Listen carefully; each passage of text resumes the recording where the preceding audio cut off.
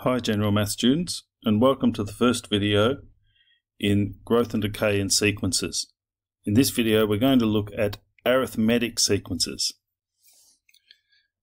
So in an arithmetic sequence we go through a series of numbers, and to get from one term to the next we increase or decrease by the same value each time.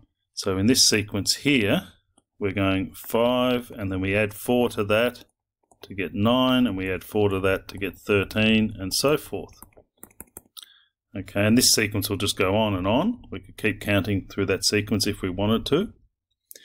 So the first example here asks us to identify which of these are arithmetic sequences. So you might want to pause the video and try this on your own, and then I'll show you what I think. Okay, so we're talking about these sequences here. The first one is an arithmetic sequence because we're adding 2 each time. So we're going up by the same value each time, and it's 2. In part B, that's also an arithmetic sequence. In this one, we're going to add 5 each time.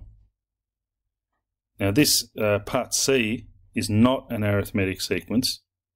We're going up, doubling each time. Rather than going up by the same amount, we're multiplying by the same number. So in this case, we go up by 4, then we go up by 8, then 16. So we're not going up by the same value each time. So not an arithmetic sequence.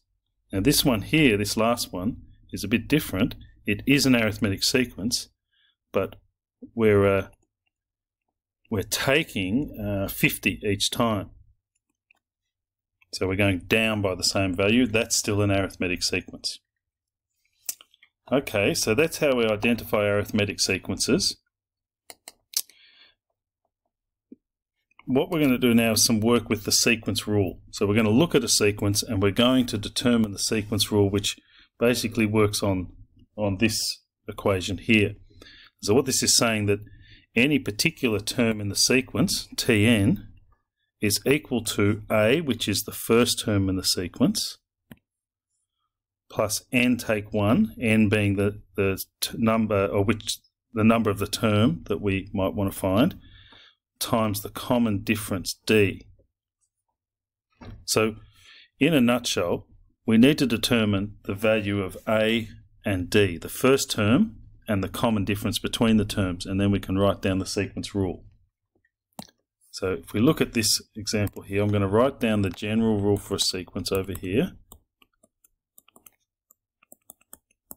Okay, so we need to put numbers in for A and D. Tn and n are just going to be part of the sequence rule as it comes out in the end. Okay, so let's determine the value of A. So we look to the very first term, and it's 3. And then we look at D is our common difference between terms, and that is going up by 6's each time. So D is 6.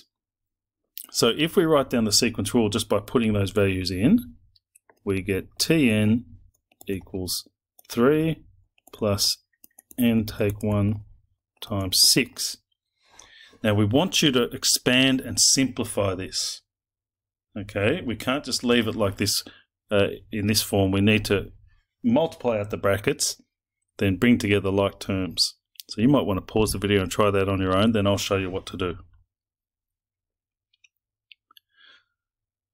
Okay, so for this one, when we expand these brackets, we're going to go n times 6. So 6n, and then negative 1 times 6 gives us negative 6. So we can bring together these like terms. 3 take 6 gives negative 3. So what we end up with is that the sequence is Tn equals 6n take 3, because 3 take 6 gives that negative 3 there. So that is the simplified sequence rule. So make sure you practice doing that. The questions in the book show the sequence rules like this for the answers. Okay, next 3 terms in the sequence. So obviously we're going up in 6's here, so it's going to be 15, 21, 27, 33, and 39. All right. When we're asked to generate them, though, they want us to actually substitute into the sequence rule. So I want to find that's the fifth term is 27, so I'm going to put n equals 5. So T5 equals 6 by 5, take 3. 5 sixes are 30, take 3 gives 27, as we identified up here. So that's how we actually go ahead and work it out. We can do it for the next two as well. When n is 6, the sixth term in the sequence, 6 by 6, take 3, gives 6 sixes are 36, take 3, 33. So that matches what we said it was going to be. And if we did the same thing for term 7, we'd get 39. I'm sure you would believe me. Okay, let's not count up one term at a time to the 15th term. Let's go straight to it. So we're going to put n equals 15 into the equation. So T15 equals 6 by 15, take 3.